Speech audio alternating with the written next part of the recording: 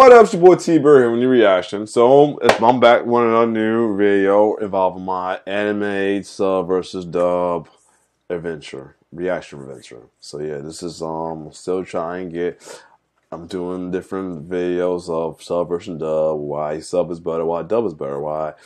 And this is getting some research to really see if I can finally cave in the sub. Caving in a little bit because I have a second anime that made the sub cut. That is Inuyashiki. That shit is lit though.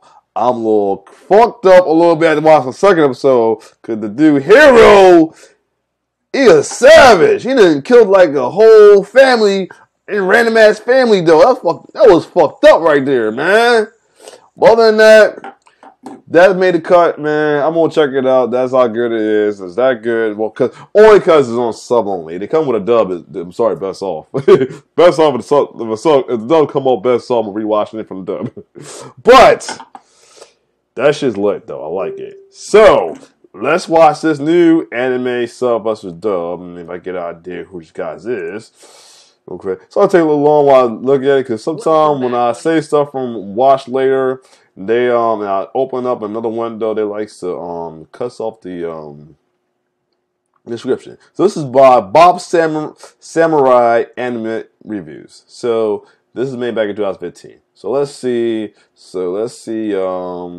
About this one. This is anime discussion sub versus dub. Let's check it out. See what Mr. Bob had to say.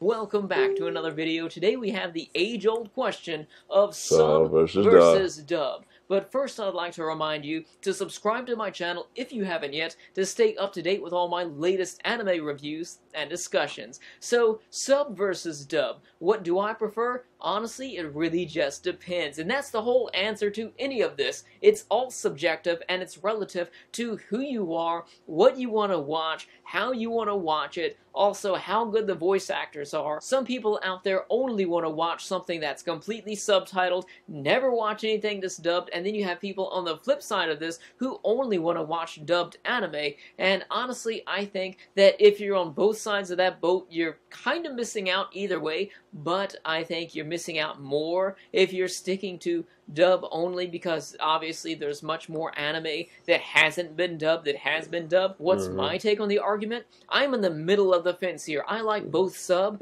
and dub, and it really just depends on what the series is about, and also if the voice actors are any good. Say for example, you have series with amazing dubs, such as Cowboy Bebop, Full Metal Alchemist, Code Geass. There are plenty of great dubs out there. 9 times out of 10, I'm going to want to watch those series with the dubbing to it. It's a more natural and relaxing experience to me. You sit there and you watch it. You don't have to read anything. However, of course, certain other series, Serial Experiments Lain, Ergo Proxy, Paranoia Agent, series where you have to learn things and uncover, and the translation is very important, then of course I'm going to want to watch the subtitle. And with me, I watch subtitle a lot because I watch a lot of series that have never come over to the United States, and of course I like to watch some psychological or mystery series where you have to pay close attention. So of course to me, both a good dub and both watching it in subtitle are two ways of viewing anime that I really appreciate. I think a lot of people have a big misunderstanding of dubbing in anime. If you look at English dub, I don't know about anywhere else in the world because I hear there are some really good Spanish and Italian and dubs from other countries, but as far as English goes, which is the only language that I'm fluent in, with the voice acting in the United States, it's gotten a lot better in the past few years. The worst you can find with dub nowadays is just that it's going to be passable. Of course, 10 years ago, talking about the early 2000s, talking about even in the 90s. In the 90s, we had pretty bad voice acting. Also in the 80s, it was atrocious, but it's come a long way. In the early 2000s, we had things that were decent or passable. Anime was still on the rise again. Like I said, anime was still on the rise. Their favorite series are being dubbed that way, and I can understand someone's perspective if you have this love of your life series that's your favorite of all time, and it gets a terrible dub, and then people would prefer to watch that and have this misunderstanding of the series.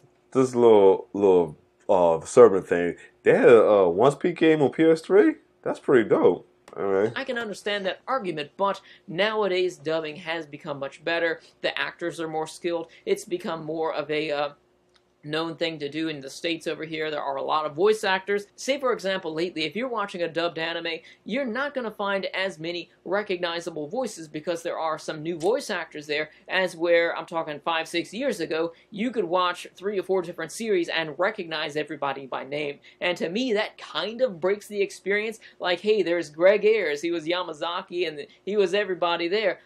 To me, that kind of breaks the experience. That is just a minor thing. It's something. I'm sorry, I was looking, I was listening to it, but like, kind of missed it. But let me see. And recognize as well, there are some new voice actors. I can understand that argument, but nowadays dubbing has become much better. The actors are more skilled. It's become more of a known thing to do in the States over here. There are a lot of voice actors. Say, for example, lately, if you're watching a dubbed anime, you're not going to find as many recognizable voices because there are some new voice actors there, as where, I'm talking 5-6 years ago, you could watch 3 or 4 different series and recognize everybody by name. And to me, that kind of breaks the experience. Like, hey, there's Greg Ayers, he was Yamazaki, and he was everybody there. I don't know why people take advantage of that. Kind of breaks the experience. That is just a minor thing. It's something that I usually put to the back of my head after a few episodes of watching it, after I discover who's who, and that's something that I don't ever get with subtitle, because there are so many Japanese voice actors that you will never really catch somebody who's the same voice actor. Maybe some people will, but that's something that I've never done. So, of course, at the end of the day, the argument breaks down to it just depends on what you're watching, who's dubbing it, and who you are as a person, what you like to watch. But if you're somebody who only wants to watch subtitle anime and will not watch even a minute of dubbed anime, I recommend just to try something new with a dub from a few years ago. Try that and see if your expectations change. And for somebody out there who only wants to watch dubbed anime, you are missing out on 80% of anime. If you like anime that much, you will at least try and get with the subtitles. I know it's difficult at first to read it on the bottom of the screen. Even with me sometimes, like, I'll go for a while and I'll only want to watch dubbed anime just for like a month or so, and then once I get back into sub-series, it's a little bit tricky, but then once you get used to it, it's just like you're watching the series and you don't even notice the words there. You read it that quick, and it's not really anything that you should be bothered with. Over time, you're going to adapt to it, and it's going to be a lot easier. So anyways, let me know in the comment section below what is your stance on the matter, sub versus dub. Thank you for watching, and I'll see you next time. Alright, maybe I'll take your advice and just try to give some of these other animes I didn't like gave one and done two, because for watching some only a try. Like, one of them was, I remember it was Re:Zero. I might give that another try, maybe.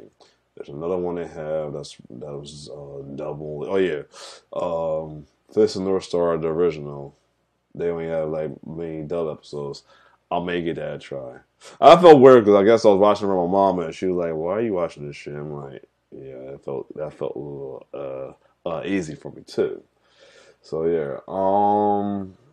Other than that, I guess I see where you're going. Like, I guess with sub, it takes time. And I guess I don't know, man. I feel like time, but like I said, most of them is alike or have dub versions. So I'm going to watch the dub version though. I mean, even like some of like way advanced. Oh, is that my fidget spinner? My bad. It's way advanced in the episodes, but I still, if they had a dub version, I'm gonna watch the dub. Like okay, I'm gonna watch the dub, but it don't matter. Other than that, but I will like take a chance with some of the episodes, super like later episodes, like as important fight. Like, I'm gonna have to finish watch the next episode. Oh, excuse me. I'm going to have to eventually watch the next episode of Super, because the damn Jiren and Vegeta fight and prolonged to another episode. They ain't do like a back-to-back 1 hour episode, like a back 2 episode in 1 hour, like they did with Jiren and Goku. But I guess I gotta watch again now. It was a pain in the ass because I was doing that and Iron. It was a pain in the ass to watch this because I was doing it in the morning while I was getting ready to go to church, and it was a pain. So I'll give it another try. It ain't just what's Dragon Ball Super. It ain't just it's not just a subtitle struggle too, which is a problem as well. It's that damn. It's like I can't take the voices, man. Like, especially what hurts me. It's bad enough I really can't take Goku's and Gohan's voice because I found out the same person. Respect to the 80-year-old lady that does the voices. You don't feel that's or anything, but nah, I can't take that as a male voice though. And another one is Krillin still sound like a girl because it's voiced by another girl. But what hurts me more is hearing Piccolo, not with a heavy voice like I do, not with a low voice like I do. I'm a big fan of both Chris Sabin and Scotty McNeil's Piccolo. I'm used to it with a low voice and growling, but the Japanese version do not sound like that at all. I'm gonna hurt right that. Other than one I can say is Master Roshi not sound like a dirty old man. But other than that, I'm really hurt more about the Piccolo Japanese voice, in my opinion. So, if you like my reaction, like, share, subscribe to my YouTube channel. It's your boy T-Bird signing off. One love.